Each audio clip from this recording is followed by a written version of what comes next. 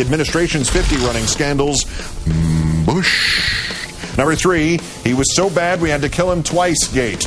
As the website legitgov.org points out, in January 2006, the Pakistani military claimed, and the American media happily reported, that in an air raid there, the U.S. had killed Midhat Mursi, also known as the al-Qaeda bomb maker, and the man who recruited Richard Reed, the shoe bomber, Abu Khabab al-Masri. From Peshawar, Pakistan, comes the news today that during an air raid by drones in South Waziristan, the U.S. has killed Midhat Masri, also known as the al-Qaeda bomb maker and the man who recruited Richard Reed, the shoe bomber, Abu Khabab al-Masri. Now, maybe we had to kill him twice because he used 2 different names. Number 2, Halliburton Gate. This is the ever-escalating story of the Halliburton subsidiary, KBR, electrocuting our troops in Iraq. The House Oversight Committee is conducting hearings. The Pentagon's Inspector General sent a memo to that committee claiming that there is, quote, no credible evidence that KBR or the Defense Department knew in advance about the electrocution risks in the soldiers' showers. That's a lie.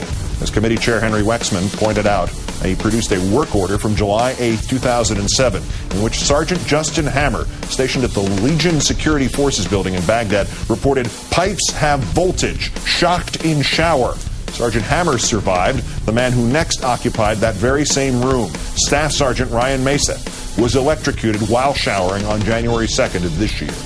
That number 1, Katrina Gate, or perhaps more accurately, Katrina Revisionist History Gate. The Secretary of Energy, Samuel Bodman, interviewed on Fixed Noise, answered a question that could have been fresh off White House talking points about whether technology has improved dramatically enough that offshore oil drilling now poses no risk to the environment. Bodman answered yes. When we had Katrina and Rita, the 2 worst hurricanes in at least recent memory, in 2005, some 3 years ago, there was not one case where we had a situation with oil or gas being spilled in the environment.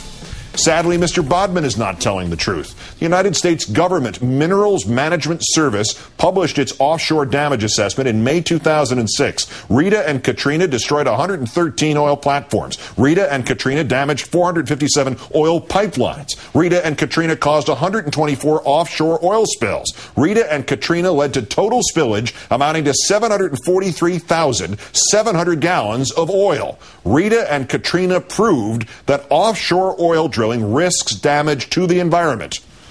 And Energy Secretary Samuel Bodman proved that he is a cheap liar.